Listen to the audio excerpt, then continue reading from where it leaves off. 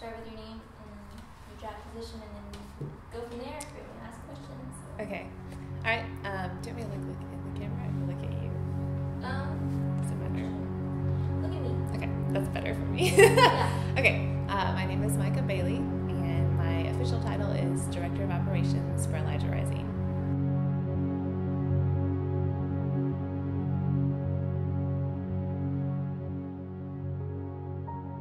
We were kind of wrestling around with the focus of this year's summit and really what the heart is and really what the heart of the Lord is for this year's Justice Summit. Last year it seemed easy, so we really were kind of struggling with it this year, but after prayer and deliberation, we really felt like the Lord wanted to just captivate the heart of a generation. And so, you can be consumed in pornography or you can be consumed in lust, but there's also a calling for this generation to be consumed with the fire of the Lord, to be consumed with a message of purity and a message of justice. And so really we wanted to send forth a message that it doesn't matter what you're consumed by now or what you feel overtaken by. And even if that is pornography or even if that is whatever, there's an answer, and the answer is Jesus. And the answer is now. He wants to intervene in your life right now and step in and just flip the script. No matter how hopeless or overtaken somebody might feel, that there's always an answer.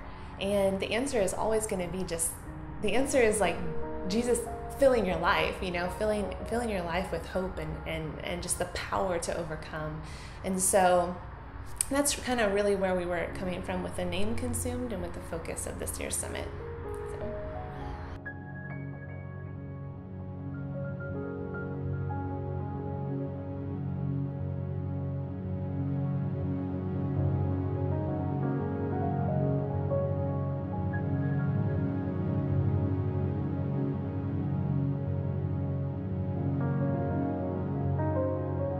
The text for the video came from a series of articles from Josephine Butler, who was a 19th century abolitionist, and she was actually one of the forerunners, probably grandmothered in all the other abolitionists, even including like the Salvation Army, into the sex trafficking movement back in the 19th century.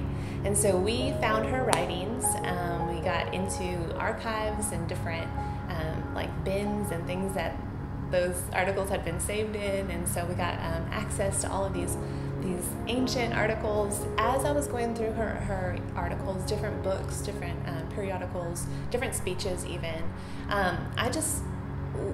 the Holy Spirit would just like land on certain pieces. It really felt like just the Holy Spirit was like touching on certain parts of her speeches and things. And she would really give voice to what is going on in today's society. So our battle for purity, our battle for justice is the same battle today as it was even like 150 years ago. And so all of those little excerpts where she was really just challenging the church, challenging the men of that generation to arise to another standard of purity and excellence, really just moral excellence.